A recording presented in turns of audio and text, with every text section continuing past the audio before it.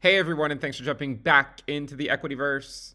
Today, we're going to talk about the NASDAQ, and we're going to be looking at the Relative Strength Index, or RSI. If you guys like the content, make sure you subscribe to the channel, give the video a thumbs up, and also check out the Telegram channel, which you can find a link to in the description below. Let's go ahead and jump in. So we often talk about crypto on this channel, but occasionally we accidentally fall into a black hole and enter into a different universe. And in this instance, we have entered into the Equityverse. Now, the reason we're talking about the NASDAQ and tech stocks in general is that there does seem to be a high level of correlation between Bitcoin and the NASDAQ. So what I wanted to do is provide some insight into where the NASDAQ is now and where it has been in the past. Now, recently, for the last several weeks, the NASDAQ has had a pretty brutal sell-off. Okay, and this is actually more or less coincided when Bitcoin also started to see a sell-off back in mid-November. And since then, the NASDAQ has actually pulled back almost 20%. Okay, so 20% moves to the downside in, say, stocks would be considered a bear market. So it's almost 20% down. But what I wanted to show is we want to look at the weekly relative strength index for the NASDAQ and compare it to prior corrections. Not to say that this is what has to happen this time, but just to show, look, this is what has happened in the past, all right?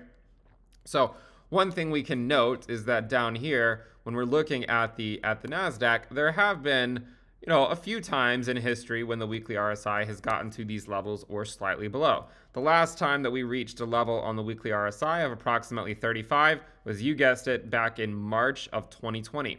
Now, I think what's more interesting in looking at the RSI is looking to see how long it took to recover to, back to being bullish. And you can see back in March of 2020, we recovered relatively quickly. If you go, and you can see that right here on this capitulation. If you go back even further to, say, the end of 2018, remember the stock market crashed at the end of 2018. We also know that crypto crashed at the end of 2018. A lot of these markets are actually a lot more correlated than we like to believe. You can see that this correction corresponded to a weekly RSI that is lower than where it currently is. But note that where it currently is was achieved by late November, and then we were fully turned around and heading back up just a month or two later. Okay, so while there was further downside to come, it only lasted for a couple more weeks. If you go back even further, we can see another sell-off by the NASDAQ in early 2016, which corresponded to this move right here. And one of the interesting things is, while we did technically go slightly lower, we were still back in business just a few weeks later, and a few months later, we were putting in new all-time highs. You go back even further, we had yet another sell-off in the NASDAQ. And again, what you'll notice is that recoveries are pretty swift. They don't really take that long, historically speaking. Now, if you continue going back too far, we will get to this instance over here. But if you look at this one, we didn't even reach the current level right here, and we saw a fairly swift recovery. You go back even further to August of 2011, we see the same story. We basically put in a bottom right around this level on the weekly RSI, and then started to trend back up, and in fact put in new all-time highs. So this is what usually happens, right? So what usually happens is around the current RSI levels, we've either put in a bottom or we've gone slightly lower over a few more weeks, and then we've recovered. And this is what's taken place for the better part of the last decade.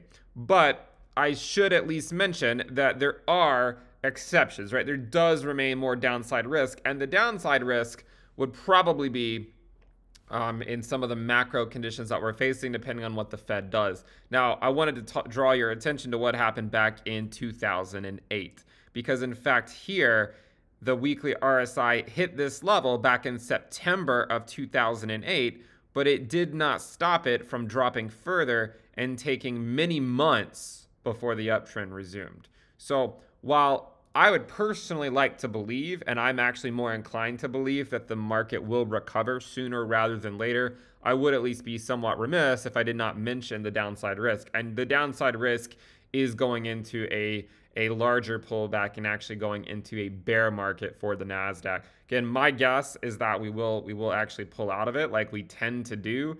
It seems like every time there is a major pullback in the NASDAQ or in the S&P or just in markets in general, all of the bears come out and say, I told you so, but just remember that they're usually saying the same thing every single year. And then anytime it pulls back, they say, I told you so, but they've had all their money in a cash account since like 89 or something. So don't fall for the idea that every pullback in the stock market, in the NASDAQ, the S&P, the Dow Jones, whatever it is, or international markets in general, don't fall for the idea that every pullback has to be this doom and gloom situation that is going to take years to recover. While it is certainly a possibility that that could be the case, you should also remember that historically, it seems more likely that it's not the case if history is any indication. That doesn't mean we can't go down further from where we are now. It just means that if we do, it's usually fairly short-lived unless you get a very unusual circumstance like what happened, like what we saw back in 2008. So I just wanted to talk about this. And one of the reasons was also, if you are watching this and you normally are expecting some type of crypto stuff, one of the things we can do is we can compare what the NASDAQ has done and compare it to Bitcoin. And the reason why I think this is useful is because what it will allow us to do is say, look, there are a lot of similarities between these two asset classes. You can see just how similar they are, right? They both experienced a fairly nice pullback over the last couple of months. You see the NASDAQ pulling back up today, Bitcoin's going up with it. So hopefully this provides some unique perspective into the market if you've been 100% crypto. Now, I think it's also important that you take a look at what stocks are doing and realize that there is a strong correlation between Bitcoin and what stocks are doing. If you guys like the content, make sure you subscribe to the channel, give the video a thumbs up. We have the premium list at intothecryptoverse.com. I'll see you guys next time. Bye.